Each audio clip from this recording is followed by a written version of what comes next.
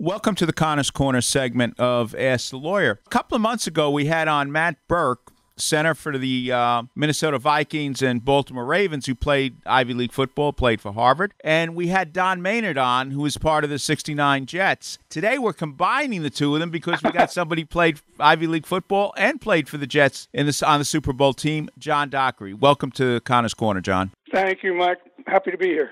Go back 1968 season, 1969. Where were you on the team, and what was the atmosphere like? I was struggling after a baseball career that didn't happen, and I had a tryout over at Randall's Island, and it was actually George Paterno, who was my high school football coach at Brooklyn Prep, who knew Weeb Eubank and said, "Hey, you ought to take a look at this guy. He can run, he can play," and he did. And I made an attempt at covering Maynard and Sauer and Randall's Island, and came out okay, and was activated soon thereafter, and after being on the taxi squad, and played in the Super Bowl, special teams mostly. You just mentioned you tried to cover Maynard and Sauer. Who were those guys? Who were those guys? Yeah. Don Maynard and George Sauer were two of the best receivers in the game, and totally different, which made them even more effective. You know that Maynard was that long, striding Texan who had super speed, but it looked like he was relatively slow, but he wasn't. And George Sauer had terrific moves and balance, and was just about impossible to cover in that zone between 8 and 25 yards. He caught everything in sight. He was about 6'2", good frame, strong, and a terrific player. That Raiders game was a great game. Oh yeah. Did you, in your heart, believe that you guys as a team would win the Super Bowl? No, I don't believe. Mike, were you around then? I mean, come on. Oh, yes, I was, yes. Okay, I just want to make sure. Did we think we were going to win the Super Bowl? We're 18-point underdogs. Everybody else believed we would not and had no shot.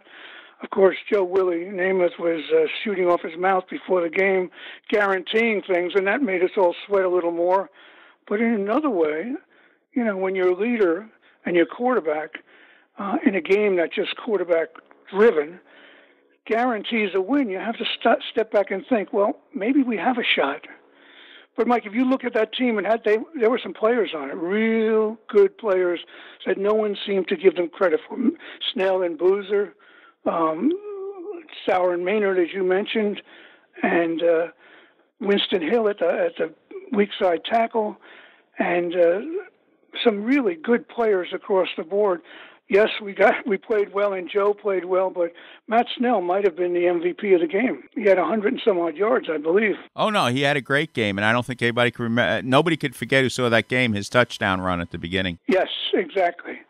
So we got a little lift, and off we went. And I don't know if we believed for sure, but there was an inkling that we could take these guys. And, they didn't know us that well, and we didn't know them that well because it was, the leagues were coming together, the AFL and the NFL.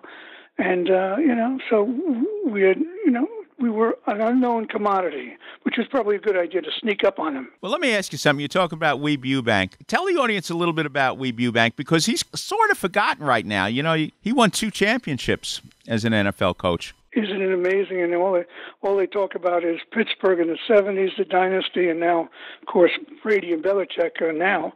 Weeb was a laid-back kind of guy. He'd be wandering around like he was lost, but all the time his mind was working, and he was a good strategy man, and was pretty good at picking players, too. Of course, he and Joe didn't always agree on things because they were totally different personalities. At one time, I'll just give you a little anecdote. You may have heard it.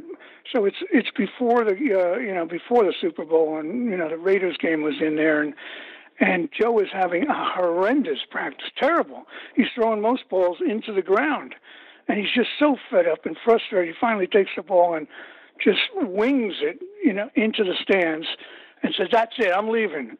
Weeb Eubank is standing about 10 yards away and said, "All right, everybody off the field." So who was coaching the team is my question. Now, am I mistaken, but Weeb Eubank would bring guys in and out a little bit more than most of the coaches did back then? In and out in terms of in a game? Or yes, third down or things like that? Yeah, he would do that. And did we have the greatest team on earth? No, but we had a better team than anyone you gave us credit for. And, he'd bring people in and out to try and get a different look. And he was smart, quiet but smart, and it worked well for him. And team had confidence in him, even though he wasn't like a Chuck Noll, where you looked at him the wrong way. I played for a couple of years in Pittsburgh, and Chuck Noll, if you looked at him the wrong way, you'd be gone. You'd be on waivers. Go find someplace else to play. He was one tough nut, just the opposite of Weeb Ewbank, who was kind of cruising along and doing just fine. Now, you mentioned the fact your first dream was to play professional baseball. What happened there? You got signed by the Red Sox? I got signed by the Red Sox when I got out of school, and I actually did finish college, believe it or not, which was a good thing. Right. And the Red Sox, we obviously the Red Sox and the Ivy League had some connection, and especially at Harvard, and so I went over to Fenway Park to give it a shot, try out, hit some balls, catch some things. The thing I could do, fairly well is run, and they liked that. I mean, in terms of hitting and fielding, I was all right too. I played the outfield and could go and get things. But in terms of the thing you have to do in pro baseball is hit, and that wasn't something I could do. I was 220, 240 hitter, and so I went from Pittsfield, which was AA, slid down the pipe to Winston-Salem, and eventually to Waterloo, Iowa, and to eventually into the ocean. It was a steady slide, but it was an adventure. I enjoyed it. I didn't enjoy getting cut and all from the places, but it was something different, and I always wanted to do it. Who were some of the guys you played with in the minor leagues? I'll tell you what, some of the big bats for the Red Sox. Canigliaro was there. Who else? The thing I remember most about the Red Sox, I played with some really good players. George Scott. But the thing I remember most is in the batting cage trying to figure out how to hit the ball, which was a major challenge. And who comes in to teach you? Ted Williams. It's like God coming on earth and saying, okay, here's what you do. Ted Williams.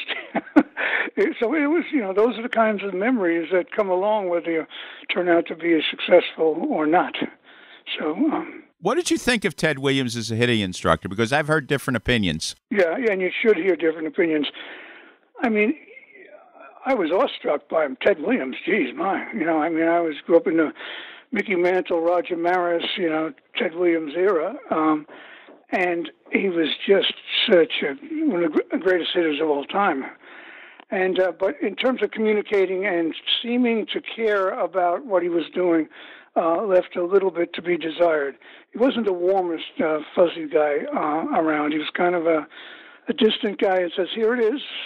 This is what you should do. And if you do it and can do it, you'll hit. I said, oh, okay. Of course, I couldn't do it. We'll send you out there next time, Mike. Yeah, all right. All right. St. Francis days. Yeah. So let me ask you this. Okay. How do you get into football then? What's the transition? So I'm wandering around, figuring what I'm going to do with my life, and disappointed definitely. And I applied to graduate school and went to Columbia School of Architecture, and that's where I was going when George Paterno called Weeb Ewbank and said, take a look at this guy. And he did, and I went over to Randall's Island, as I mentioned, and was given a spot. Thought they saw something that might be useful, and put me on the taxi squad. And that was in 67, 68. 68, I'm on the team at the end of the year and in the Super Bowl. From places like Waterloo, Iowa, to the Super Bowl in Florida, in Miami. So you got more playing time a little bit further on. So how many years did you play for the Jets? I played 5 years. Okay. And what was your most memorable moment as a member of the New York Jets, besides playing in the Super Bowl or being in the Super Bowl? I think just the memories go with some of the people on the team. Some guys that I really enjoyed. Guys like Winston Hill, who was this giant of a tackle, as you know about him. He was a great player and a decent guy.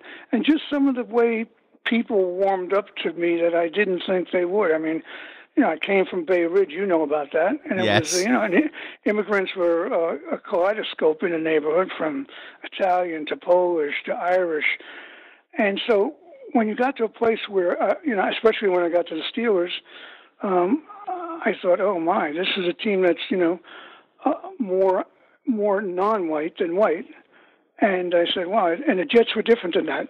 Not that it made a difference, it just was different. And I made some great friends there and some great players. Mel Blount, he was a cornerback. We played the same position. You never know it. What a great player. And just, somebody, Franco Harris, Dwight White, L.C. Greenwood, Mean Joe Green was the nicest guy on the planet if you didn't cross him. I'm standing on the sidelines one time, right, and Joe Green is smoking, because we were losing to, I forget the team. So I'm on the outside to turn the play in. I'm hanging around, going to run down like as fast as I can.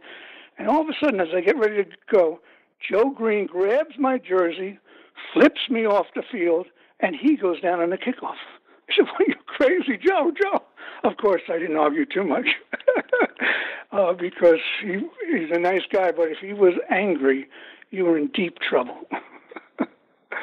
And Terry Bradshaw and all the characters. Handwriting was a terrific guy, and it was more that than anything else. I mean, the Jets. I guess I was new and sort of intimidated, but there were some terrific guys there as well. I mean, Now, I remember you on TV as were you an announcer or a sportscaster? I remember you on TV doing commentaries after your playing career. What were you doing then? I was doing. I worked for CBS and NBC, and I was doing commentaries on NFL and college football, and also got it was a great experience as well, because after I stopped playing, I was doing commentary and during the NFL season, but also got to do things like you'd never get to see: the Tour de France, the Olympics, Barcelona, Atlanta, places like that, doing sports you couldn't imagine. I mean, weightlifting, and seeing some of the greatest athletes in the world, wrestling, and just incredible. So, I guess I got a chance to spread across a lot of different things. It was not boring, I'll tell you that. Barcelona was beautiful. I can still see it. And the Olympics was something very, very special. So, yes, I was football, and I probably was identified for that, but I also spent some time on the Olympics doing things like the Tour de France and things like, just other sports as well, offbeat sports. How many years did you say in the broadcasting? I was in broadcasting about 6-7 years. What was your next step? My next step was I went out. I got involved in business and went from the broadcast booth. I continued doing some, and while I was doing that, I got into a business, services business, doing back office services for big companies, things like mail operations and trucking and things like that. Well, let me ask you something. I mean, you had an Ivy League education, but a lot of the guys, your contemporaries or whatever, how many football players, retired football players, or players who cut, which happens most of the time, how many of them do well in their post-careers as opposed to how many don't do that well? I think back when, Mike, it was a lot more because the dollars weren't there to support you for retirement and the rest of your life. So I think it was something that as the numbers went up and as guys got, I think, a little more intelligent to put things away and they got financial advisors, I think they had a better shot. Today, if a guy signs a 3 or 4 year contract as a relatively high draft choice or a good player, he's going to make enough money to support him the rest of his days. So it's a little tougher back then. You had to do a little more juggling, but you do the best you can, and certainly was something that was mountains of enjoyment, even though the pressure was enormous. Are you kidding? Stand out well, you were a football player. What was your position? No, I wasn't a football player. Baseball. Yeah, but Because I was just about to say, if you've ever stood out at the cornerback position looking down at some of the players that played out there, one in particular you probably don't remember, Jerry Levias. The guy was as quick as anything I've seen on the planet. And trying to cover him was something else. And then you get some of the other receivers, great receivers, and they say, okay, cover this guy one-on-one. Okay, sure. Send the fire engines. Now, one year you had 5 interceptions. I remember that, or looking it over it. So what was your most memorable interception? I got one against, who was it, Vikings, I think, and I ran it all the way back, like 50 yards, and I could see the end zone. And, I said, this is going to be nice. I'm going to have a touchdown, a pick six, great stuff. Only someone else had an idea. I didn't see him. He smashed me out of bounds at the 2-yard line. Oh. I know. I said, come on. Yeah, the five interceptions. Yeah, it was tied for the lead with the team. So there were some good moments. There were some moments I could forget, and I will forget. Well, listen, anybody who's been coached by Weave Eubank and Ted Williams, you got a lot of history in there, and Chuck Noll. Yeah, and Chuck Noll. Yeah. So there were different ways of coaching and winning. It's interesting. You can do it multiple ways, and those guys were so different from one another, and yet they won. Well, Super Bowl champion, John Dockery, thank you for being on Connor's Corner. Thank you, Michael. Take care now.